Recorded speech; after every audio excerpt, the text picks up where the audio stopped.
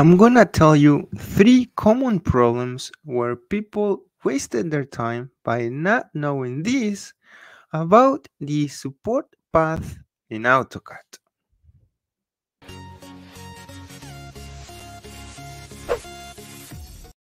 So, a couple of weeks ago, I received a call from a coworker at the office where I work, and basically, he wanted to know how to add fonts to AutoCAD. What happened was that he updated AutoCAD to the latest version, AutoCAD 2022, and he lost all of his settings, like fonts and more, and all other settings. So I explained to him that in order to add these fonts inside AutoCAD, he could use the options inside this program. So some of the fonts that he wanted to add were the arch style or the HLLD, and as you can see, since these fonts are not in his AutoCAD program, he couldn't use them. So these will bring all other issues, like for instance fonts going outside his title block and so on. So I explained to him that if he can go to the options by typing OP and use the support file search path to add some of his fonts by going here on the add and then browse. He could go and look for the folder where he have all of his fonts. In this case, his fonts would be over here in fonts. So once he added this path to the support path and click apply and hit OK. It looks like nothing really happened, but it is because AutoCAD needed to refresh somehow. So I suggested him to close the AutoCAD program and reopen it.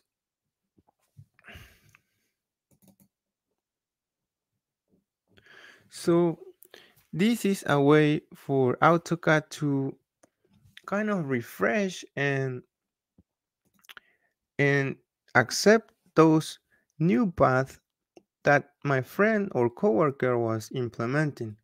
So once he opened his AutoCAD back, he saw his new fonts took effect and he could pick now any of his favorite fonts.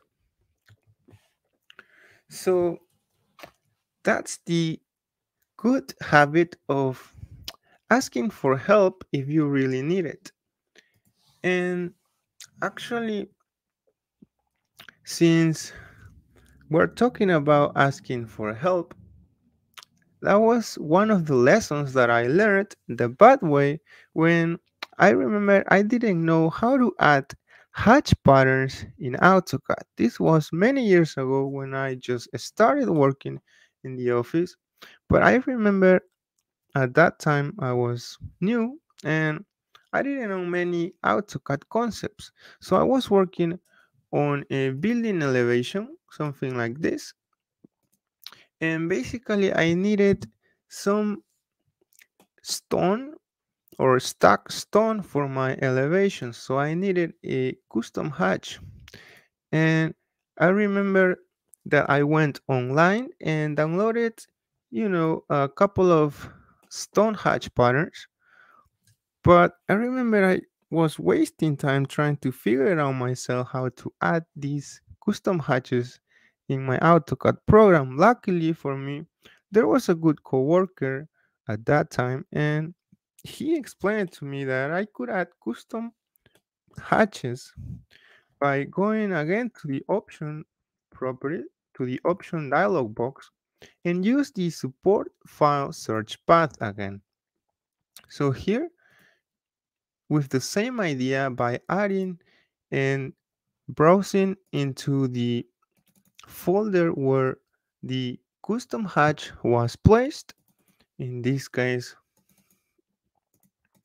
over here, custom hatches, and simply adding that path on the support, again the support file, that will um, count or make AutoCAD look for the hatch. But again, the AutoCAD needed to be refreshed by closing it and reopen it so you can see the hatches inside the AutoCAD program. So when I try to hatch again and using the regular hatch command, and I went to see if my custom stone was there. So I try to find it, and if we go all the way down, a stone stacked. That's the hatch pattern that I needed at that time. So at this point, I could simply add it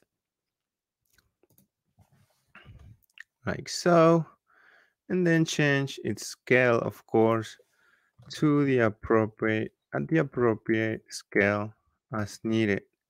But a this was a lesson that I learned, that you should never be afraid of asking for help. So this is how I actually learned to never be afraid to ask. And another person who wasn't afraid of asking was my boss, actually, an AutoCAD user with more than 20 years of experience, who I remember didn't know how to add a plot style in AutoCAD, or maybe he just forgot.